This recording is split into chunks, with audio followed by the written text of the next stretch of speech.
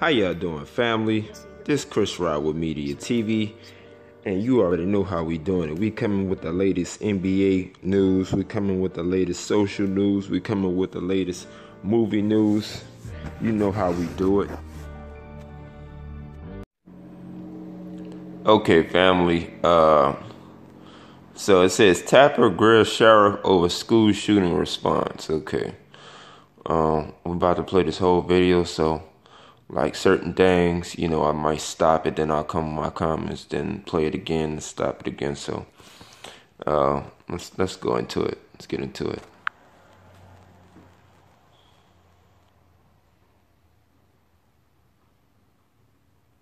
Sheriff, thanks so much for joining us. I appreciate it. I want you to take a listen to Stoneman Douglas High School senior Brandon Huff talking about your deputy, the school resource officer, Scott Peterson. The school resource officer was behind a stairwell wall, just standing there, and he had his gun drawn, and he was just pointing it at the building, and shots started going off inside. You could hear them going off over and over. He was just talking on the radio, and he never did anything for 4 minutes. He's the only one with a gun. He's wearing a bulletproof vest, and he has all that while school security guards, coaches pretty much, were running in, shielding kids. Sheriff, how do you respond to this student? All what the students said, our video and audio and all the witness statements we have taken corroborates that. That's what I saw. And when I saw that, I was disgusted. I was just demoralized with the performance of former Deputy Peterson, and that's why I called him in and suspended him without pay as we were going to move towards termination, and he resigned. Did he tell you why he didn't go in? He did not.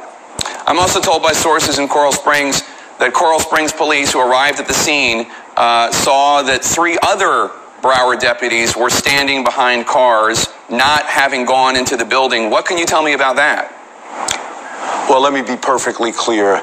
Our investigation to this point shows that during this horrific attack, while this killer was inside the school, there was only one law enforcement person, period, and that was former Deputy Scott Peterson.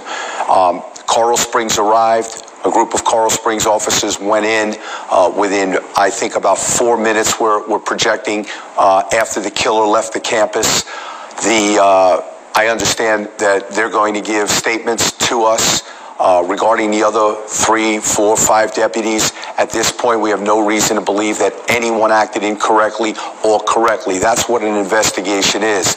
Everybody's entitled to their own opinion, but nobody's entitled to their own set of facts. We do know, Jake, that Deputy Peterson at the time uttered, he disseminated information over the police radio. We don't know why what those deputies heard. Perhaps they did something by what they heard from Peterson, and that will be, outlined in interviews. We'll get to the truth. But at this point, one deputy was remiss, dereliction of duty, and he's now no longer with this agency. Yeah, you're saying Peterson. Okay, family. Now check this out. It's funny how they just kind of like. Like they just throwing everything, like the whole blame on Scott Peterson, the officer. It's really funny how they just throwing the whole blame on him. But it's not only him. It's not only him. Really, the real blame is the FBI. Because they had, 18 instances where they could have stopped it. They could have stopped it. But you know how they do. When it's white people, they get to say anything they want to say. They get to do anything they want to do. And it's kind of like them empowering themselves to spread their racism. And it was kind of like, as long as he was talking about, Nicholas Cruz was talking about niggas and shit like that, black people and everything. Oh, you know what I'm saying? Yeah, we're going to let him express his racism and shit. And then once when the fire hit the fan, when Nicholas Cruz came out and he carried out his duties as a white supremacist and shot up the school and shit like that, and shot some people and injured some of them people and killed some of them people. You know, there was hiring. It was like the first couple of weeks they was putting to the fire to the FBI, putting to the fire to the police and sheriff department and shit like that. So now Scott Peterson is the scapegoat of the FBI and the sheriff in the office for not doing their job to make sure they prevented that. It's really funny, family.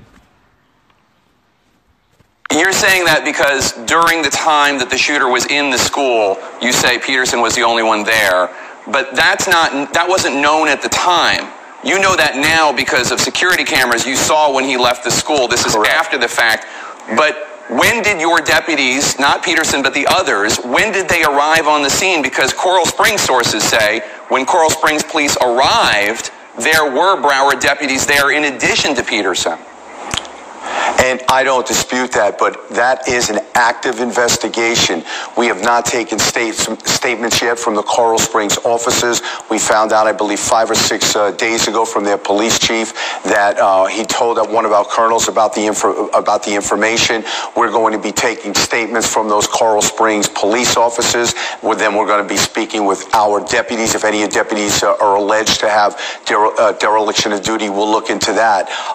We don't know what the deputies heard on the radio. Coral Springs and the Broward Sheriff's Office, we have different radio systems. So we don't know what one was hearing vis-a-vis what the other was hearing. All I can tell you is we will investigate every action of our deputies, of their supervisors, and if they did things right, we'll move forward. And if they did things wrong, I will take care of business in a disciplinary manner like I did with Peterson. And just so people who are watching at home understand. Well, sir, Mr. White Sheriff, you talking about you're going to take action if you found out other people didn't do their jobs. Well, first, you should be taking action against yourself and resigning from the position because you didn't do your job as well.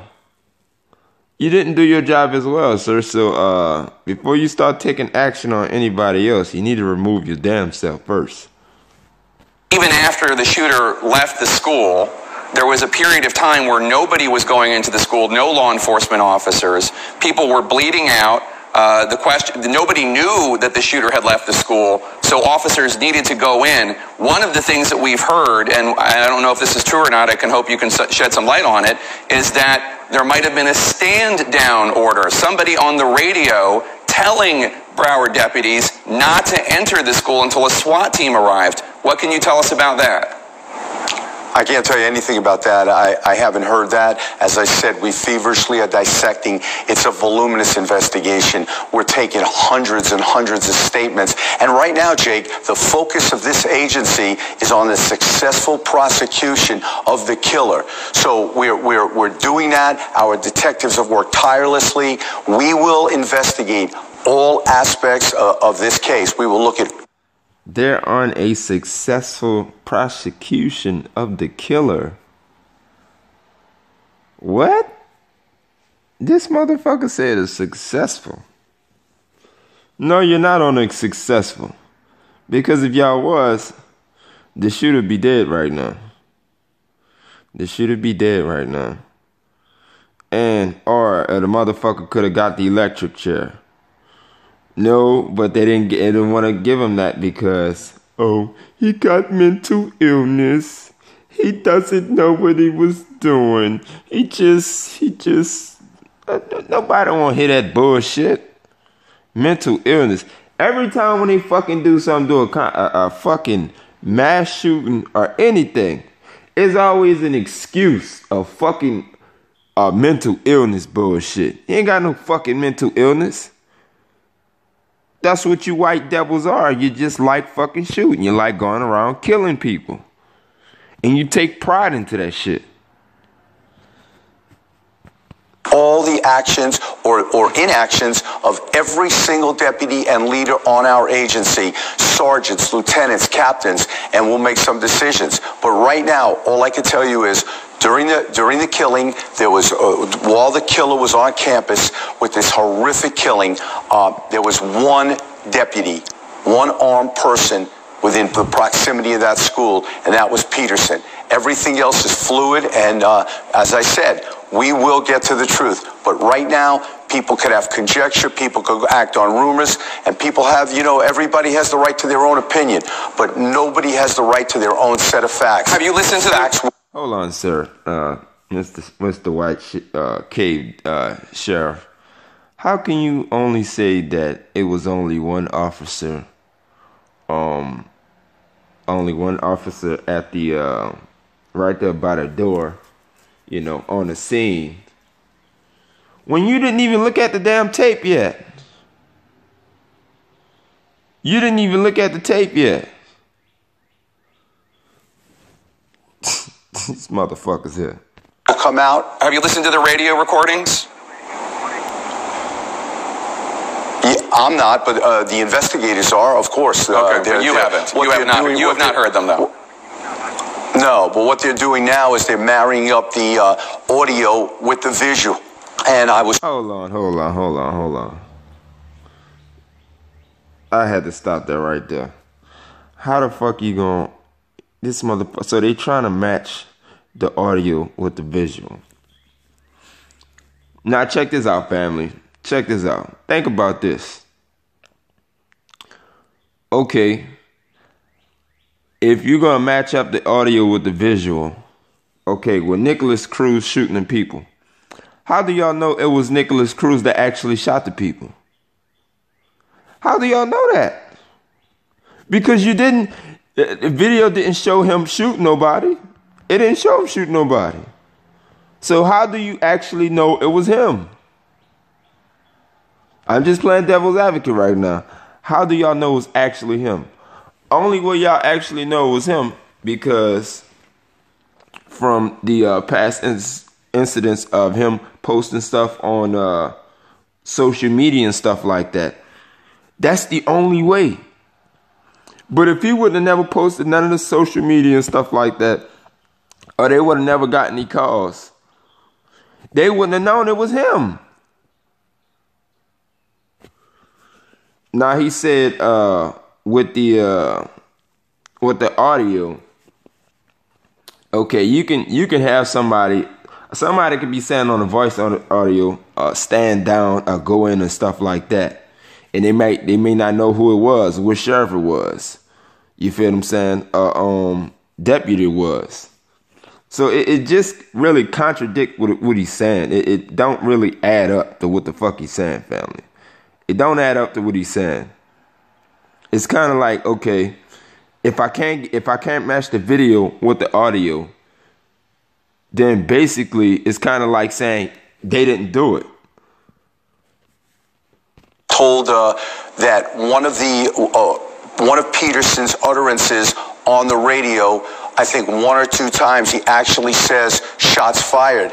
So you would have to assume at that time, every person who heard that transmission is pushing as fast as they can, code 3 as we call it, to the school, identify the threat, neutralize the target, take the killer out. There comes a point in time later that Peterson makes a transition that would almost lead one to believe that he's talking about perimeters. So if I know my school resource deputy is talking about perimeter positions, it's absolutely safe to assume, incorrectly, if that's what actually happened, it's absolutely safe to assume that if a person there is talking about perimeter, that perhaps he sees the killer leaving and you're going to a perimeter position to catch the killer. But I don't know what was in the mind of the other deputies. I don't know what was in the mind of Peterson. This is why we investigate. All I can tell you is that from the time I heard about this, I did what needed to be done with former Deputy Peterson. The Thursday, the day after the horrific incident, at a vigil. Your whole fucking staff need to be fired. If you ask me, your whole staff need to be fired. Because y'all didn't do what y'all needed to do. Mr. White Man. Your whole staff needed to be fired. The city manager for Coral Springs confronted you in public, and one of the things he confronted you about, sources tell me, is the idea that your deputies did not go into the school while children inside were bleeding out. That's absolutely untrue. We had a conversation. We were out in public. The only two people who could have heard the conversation were myself and the city manager. It was a conversation. I'm not going to share that conversation. It was very short. The city manager and I have spoken numerous times. We've met. He's a great city manager. He does a great job with Coral Springs. We got a great relationship, and it was just two guys having a conversation. One of the questions about the response by Broward is whether this was policy to set up a perimeter instead of going in. Earlier this week, you seem to suggest that your deputies are trained to arrive and not immediately go into the site of the shooting, but rather to create a staging area. Listen to yourself a few days ago talking about what you learned from the Fort Lauderdale airport shooting 13 months ago. Take a listen. One of the key lessons we learned from the airport was the phenomenon of self-dispatching and not allowing deputies and police officers from all over the Tri-County area to just arrive haphazardly. And we had staging areas, and people who went to a staging area, and they were inserted into the mission in a common sense way, and everybody had a job to do. So that sounds to a lot of people like... So basically, what Scott Peterson actually did, family, he actually did his job. He actually did his job because that's what they normally do. And it came out of the sheriff's mouth. His own fucking mouth. It came out of his own damn mouth that they do staging areas, that they don't just run inside into the killer and stuff like that. So basically, that's like I said before the video started, this was a scapegoat for them and the FBI to throw all the whole blame on Officer Scott Peterson. The opposite of what police forces learned after Columbine, which is when you arrive, you don't wait, you run in. I'm glad you asked that question. Jake, you're completely talking apples and oranges, and I'm glad you brought that up. When we have a horrific incident of any magnitude, and the incident is over, and people are arriving to help, and we know we have 5, 10, 12 hours of work to do. We have our deputies, police officers, firefighters go to staging areas so we can insert them in a clear and concise manner into the scenario, into the event. An active shooter is completely different. As people were coming to the airport, we didn't have an active shooter. He was already in custody 72 seconds after the event. This is an active shooter. We push to the entry, to the killer. We get in and we take out the threat. Completely different set of circumstances, Sheriff. Jake. Okay, hold on. Family.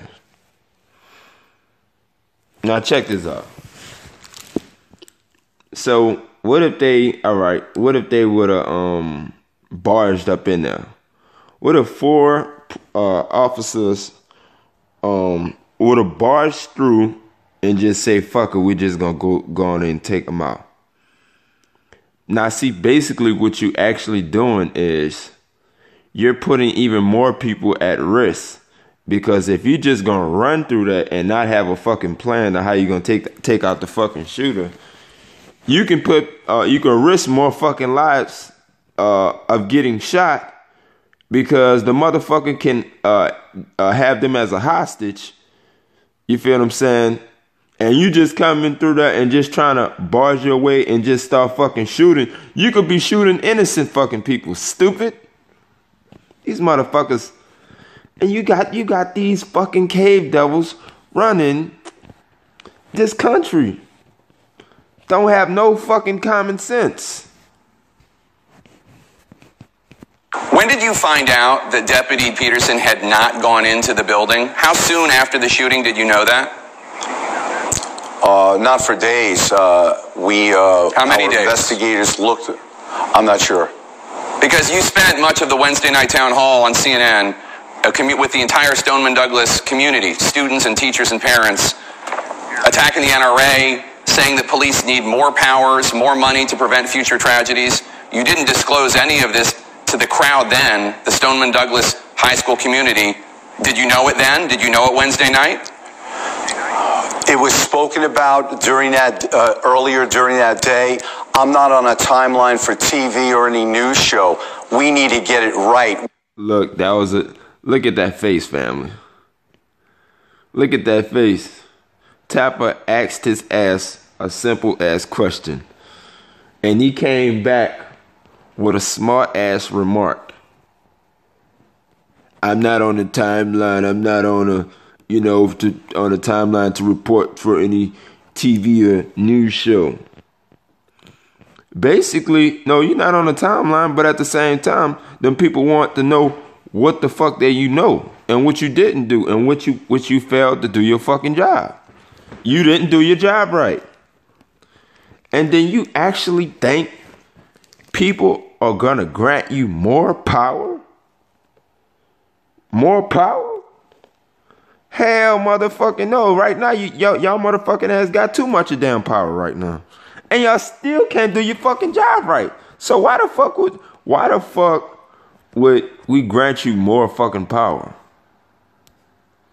That don't make no sense. That don't make no sense. Because basically what you're going to do is abuse it like y'all always do. And y'all fail terribly and miserably. We need to get it accurate. We're talking about people's lives. We're talking about a community. We need to corroborate. Yeah, y'all talking about white community. Y'all don't give a fuck about black community. White community. Y'all talking about your white lives. Your white lives matter. Nobody don't give a fuck about no damn white lives. Only y'all do. And what's so funny is the shooter was a white man. He was a white man. The white kid though that committed a crime on y'all. That's what's even funny. That's what's even funny. And y'all can't realize to see that y'all a danger to y'all damn selves. Y'all a danger to everybody. Everywhere y'all are. It's chaos. It's killings. It's murder. To verify, and once we did the next day, and I looked at the tape and I was 100% certain that it happened the way I was told about, the investigators initially told about. I didn't even release it right. You didn't look at the video? 1 week after the shooting, you hadn't looked at the video yet? I looked at the video as soon as our investigators, it wasn't my job to look at the video, it was investigators' job. Hold on, sir. You see what I just said? The motherfucker, right when it happened within that week, he didn't even look at the video. So if you didn't look at the video, how can you fucking say what you're saying? How can you say what you're saying right now if you didn't even look at the video? You basically going off of everybody's own different opinions of what happened. Shit crazy, man. To look at the video, I'm still sheriffing this county. There were many things to do. We have investigators, homicide investigators, internal affairs investigators dissecting it. And when they felt there was a video that ready for my view, that I might take action on one of our deputies, I looked at the video. And let me add this, Jake. Once I saw the video, the first order I gave was for our detectives to notify the families that those lost, the families. Yesterday, 10 a.m. tomorrow, the families come first. And I wanted to make sure the families knew what happened and what was about to happen. The families were at the CNN town hall, sir. Sir, the families were at the CNN town hall, and you could have disclosed to them. I couldn't disclose it then because there was no corroboration, Jake. There was no confirmation. We needed to dot I's and cross T's, and I certainly would not disclose it to a family at a town hall. Not every family was there. One of the families, Mr. Pollock had gone to Washington, D.C. That's not the way you do things over a news camera. You do it individually. You meet privately with families. You have compassion. You don't do it at a public forum. But your tone, yeah, you have compassion for white families, but you don't have no compassion for black families. Y'all see what I'm talking about, family? You see what I'm talking about? Only have compassion. They only have compassion for white families, but they don't have no compassion for black families. It's fucking devils, but that's what they fucking get. Tone at the public forum, sir. Your tone at the public forum was rather belligerent towards the NRA, and you were talking about needing more police protection. I mean, more police funding and more police powers, and yet you knew. That's not. No, it's not. That wasn't your tone. That's not true. Jake, that's not true at all. I wasn't belligerent towards the NRA. I took a passionate stance, as I always have, about common sense gun reform and expanding police ability throughout our country. This motherfucker still want to expand fucking police fucking powers. That's not gonna happen. That is not gonna fucking happen. Y'all not expanding shit. Y'all ain't expanding nothing, bro. That's not gonna happen, man. And what I don't understand, check this out, family. How can you solve a gun problem with how can you solve a gun problem versus more guns? What is that gonna do? That's creating more shooting. And then another thing, they're trying to President Trump trying to that fucking dumbass motherfucker.